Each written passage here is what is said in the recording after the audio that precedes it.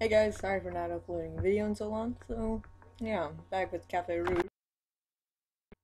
So, yeah. Anyway, the end. Rocket 008. Okay. Okay. Man, let's just watch this for once. Probably the same every game, so. Yep, this is the same as when I first watched it.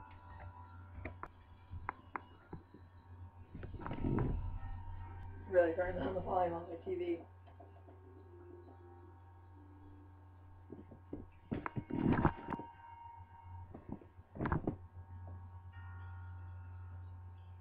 Presented by Flowerway Studio. Epic voiceover. It's epic. Cafe Rouge. Or Rogue, I don't care. Developed by Sonia and Juan Rouge. Valen Michaels. Ron Davidson.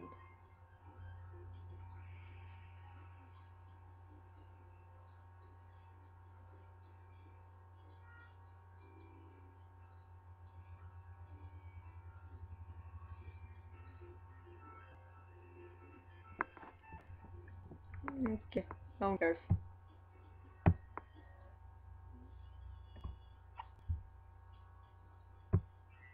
Guessing that's Chris right there. Where am I? Somehow I knew. I was dead. Yes. Dead as a doorknob, dead. Wait a minute. What am I talking about? I'm not dead. I'm not dead at all. I'm fresh young, young sweet 16, in high school junior. I can't be dead. It's getting weird. Oh gosh, it's like one of those movies where you see a light and you hear a voice from far away. Don't go towards the light. Sigh, why is this happening to me? Are you even listening? Yes, what is it? Here, this is for you. And reach out. I'm holding me golden pendant. Is this for me? Yes, Shelly. I looked down, took the golden pendant. There's a thin plate of gold, shaped like a harp. I'm describing this wrong. These my, yes, your initials. Of course, just for memory, or a flash back to my life before I die. I don't know. That best friend in the whole wide world. He gave this to me. My precious heart necklace I always wore. He gave this to me as a present. He did. No. Who was he? Why can't I see his face? Here? In the bright light away. And the pallid walls of the nurse's office greeted me. Goodness, you're finally awake. A woman was next to me, holding my palm and checking for my pulse. Reaching out my arms, I lifted myself up in the bed. How long was I out? For a while, the usual. Staring at the ceiling, I searched for the clock. Dang, school's not even halfway over. I think I'll be fine the rest of the day. Are you sure, honey? With a nod in my head, I got out of bed. Oh, that rhymed. And the next class should be starting, and I need to head to my locker. Oh. Okay. Sounds good, kinda. Oh, no. I'm not going back in here. So, yeah, no. So I think I have to go in here. Something. It's down here. Oh, god dang it. Something's happening. Hey, bro! No surprise, Brown was there in my locker. Oh, again! It's like we chattered in my locker, getting books and binders from my next class. Then it suddenly occurred to me. When we were in middle school, Valen gave me this necklace, my heart pendant. Yet, why couldn't I see his face in those dreams? And immediately I reached my collarbone, clutching my precious treasure. Mr. Michaels! Walking toward us. Where's Mr. Davidson? In his hands with colored sheets of paper. Hi, Mr. Davidson. Is there a problem? Yes, Dino. Wait, what? I want to speak to you about your test results. Valen's face immediately flushed red. Oh no, Mr. Davidson, no. Mr. Davidson? And he doesn't really like to be called Tino. Oh, then would you, rather be called Valentino? Tears leak out from his eyes, and shaking. He steps from Mr. Davidson. He'd rather not be, says, no one cares. Without anyone, I ran on a dash and ran the other direction. Whoa! Wait! He turned around the corner. Side, the poor guy. Oh, I guess an apology won't do now. You're outside, this always happens. Poor Valen. Anyway, Miss Black, you forgot to take your form for the Virginia field trip. Field trip? That's history department is planning another trip for the junior sense, you know? That's right, the annual history trip to Virginia! Virginia! The recon trip juniors take all the way to southern USA. Visit Old Mansion Cotton Plantation. Oh really? Southern USA? That's like in the Mid-East or something. The Middle East. Well, like, not the Middle East of the world, like India or whatever. Middle East America. So I'm not angry about that. Civil War. Never mind, it doesn't need check and signatures from my parents. I took a sheet of paper in my hands. Honestly, I wasn't sure if I would go. Okay, so lock it 0.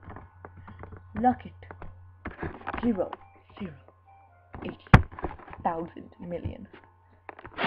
Okay, thanks for getting me the form, Mr. Davidson. Well, maybe a break from the cafe would do me good.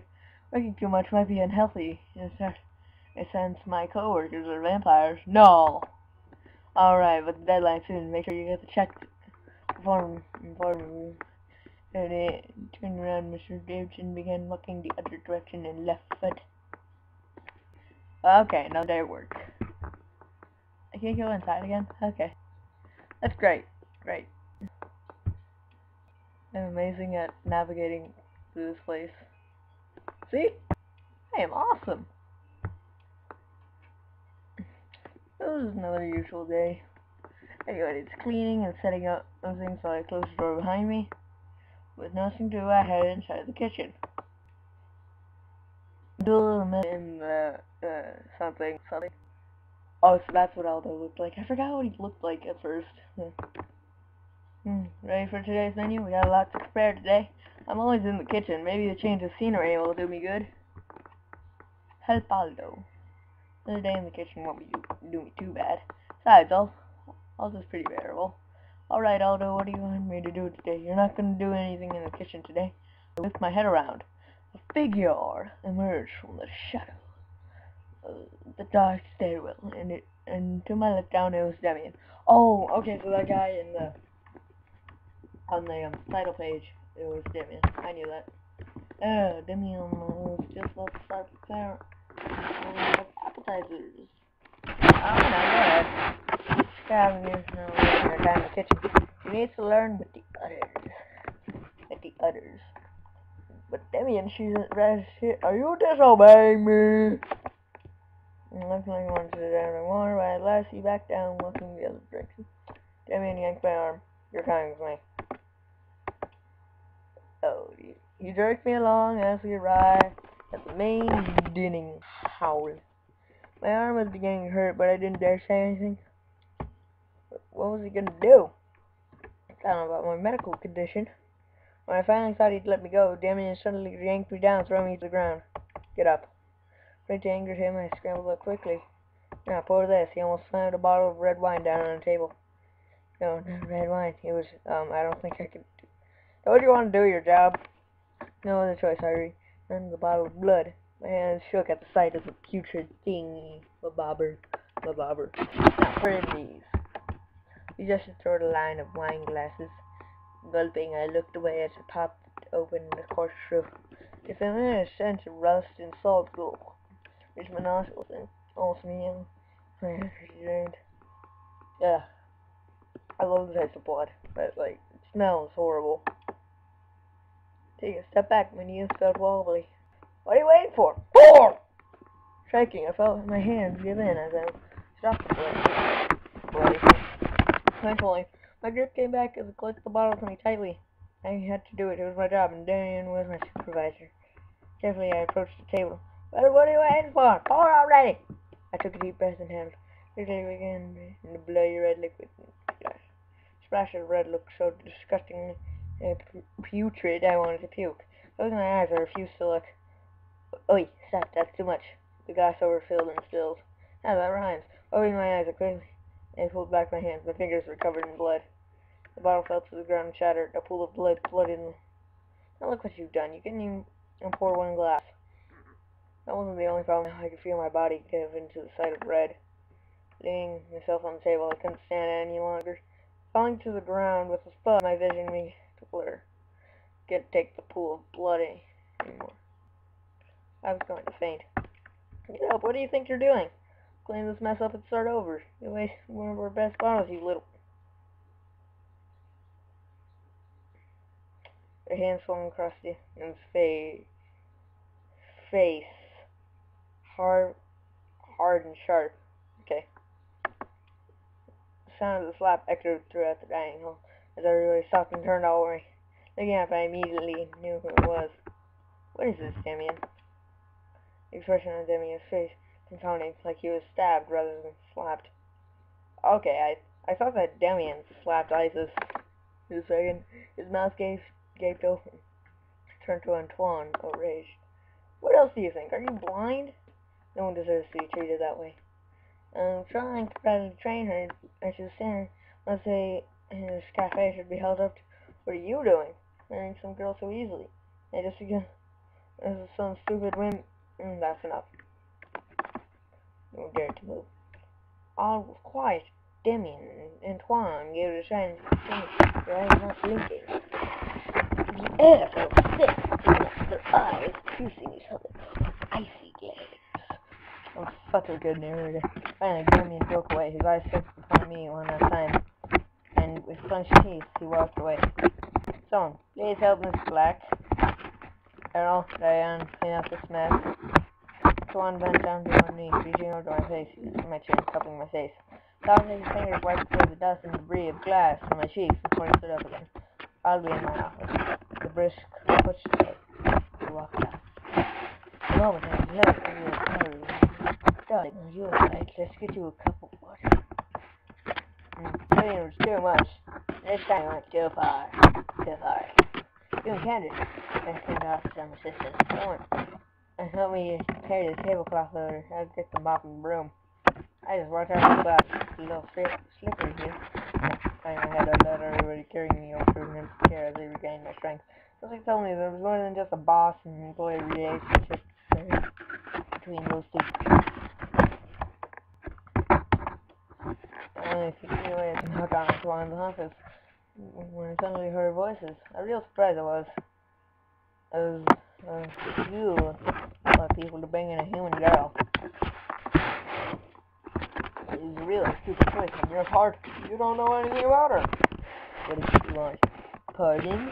You have fooled everyone else. You haven't fooled me. As expected of you.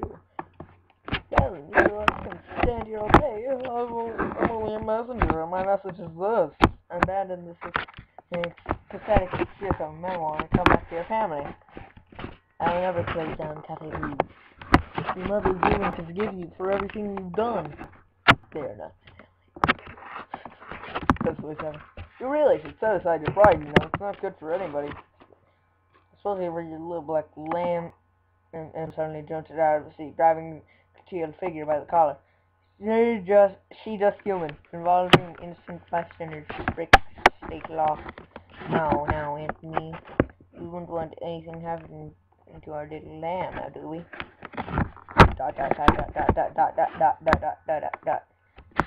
Slowly, Antoine loosened his grip on the collar.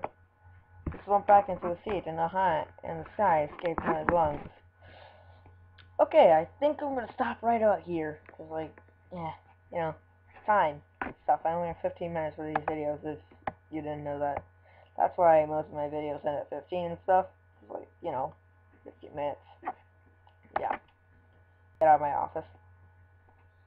Okay.